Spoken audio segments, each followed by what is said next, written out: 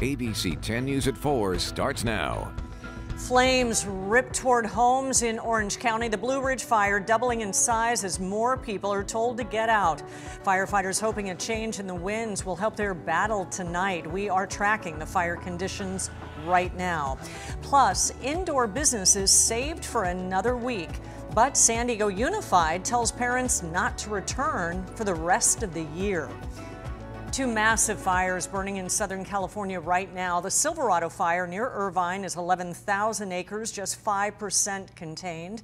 In the last hour, we learned 5 firefighters have been injured in the Silverado firefight.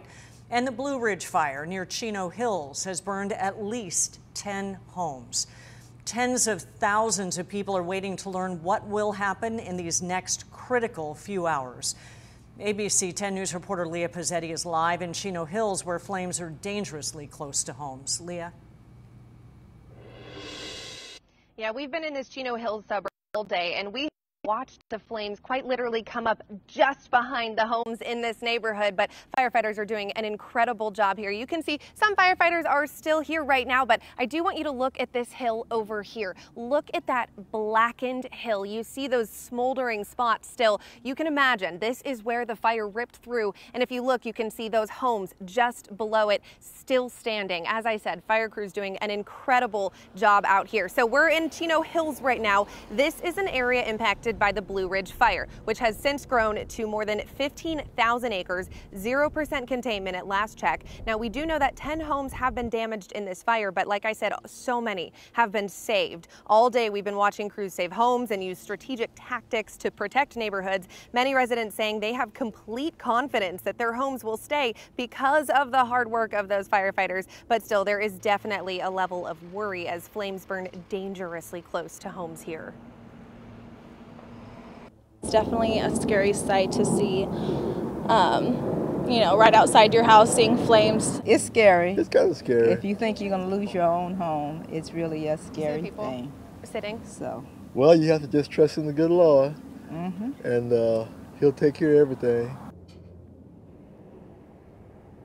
And a lot of people trusting firefighters and the good Lord, as you just heard, staying. This area is technically under a mandatory evacuation right now, but I've been talking to lots of locals here in Chino Hills today who say that they trust firefighters and they also have been here before. They've seen fires rip through this area, so they chose to stay. So you see some people hanging out watching, many people telling me they'll watch the fire and they'll decide when they feel like it's time to leave. But obviously, definitely, we should be listening to those evacuation orders, listening to those first responders. Now, coming up at 5 o'clock, I'm going to take you inside a little bit more. We're going to hear about the emotions of people who are forced to leave their homes. Reporting live in Chino Hills, Leah Pizzetti, ABC 10 News. Relentless battle by those firefighters there. Thank you, Leah Pizzetti, reporting live from Chino Hills, and we will check back in with her.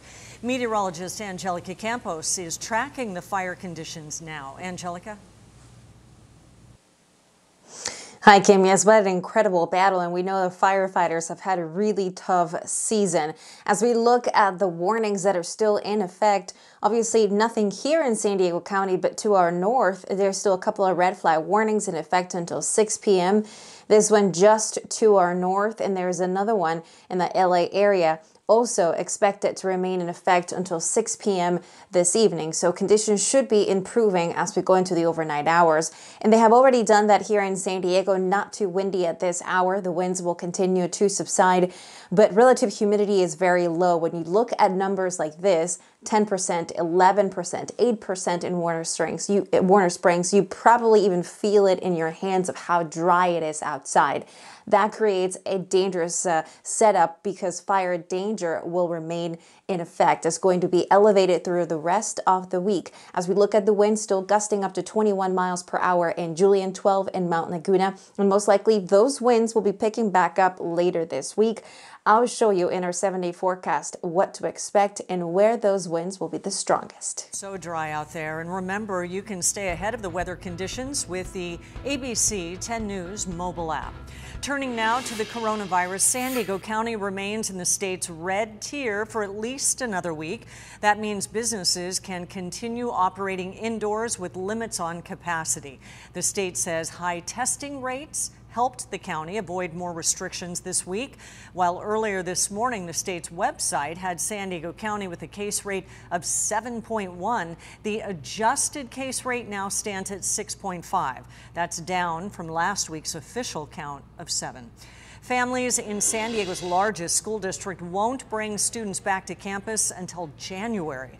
That's the goal in phase 2 of reopening announced today. But ABC 10 News reporter Rachel Bianco is live outside the district offices where parents are rallying to return sooner. Rachel. Hi, Kimberly. There are actually two different groups here for a couple of different issues, but they are united in their belief that it is time for a change. A couple dozen of them are here because they believe the district's plan to reopen is too little, far too late. They think parents should have been given a timeline before the start of the school year. Parents have been holding these Reopen San Diego Unified rallies since September. Gina Smith is a family therapist and mom of an 8-year-old boy. She says the district hasn't done enough to get kids back on campus. Absolutely poorly all the way around. I mean, they've had 7 months to prepare up until now, and we've had no communication. Tuesday afternoon, school board and district leaders announced new details about when more students might return to campus.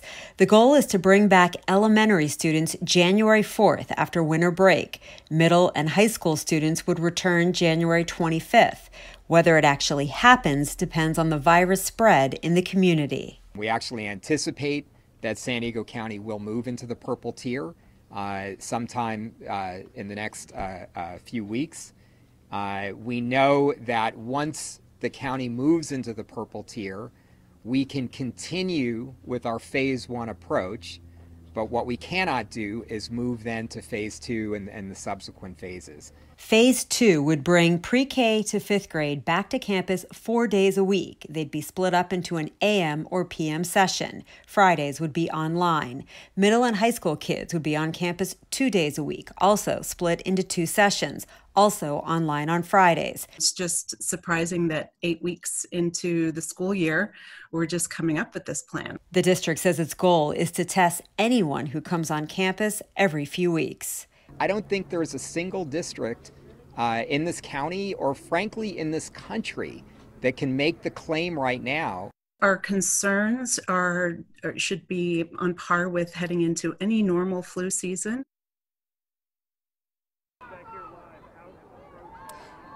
Another live look at the rally. You can see some of the signs saying education is essential. It's time for change. They've been chanting, do your job.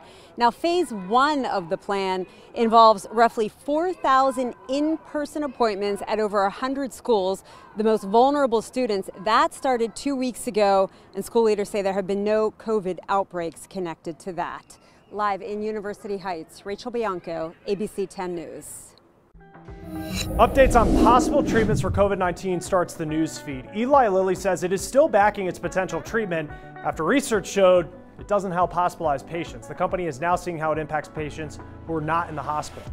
Now, with a week until the election, Facebook will stop accepting new political ads. It's in an effort to try and stop misinformation from spreading. It's important to note that the ads that are already on the site will keep running. Now, a judge says the federal government cannot defend President Trump in a lawsuit brought by a woman who says that he sexually assaulted her in the 90s. The Justice Department tried to represent President Trump. The judge says this case is not related to his employment with the U.S. government.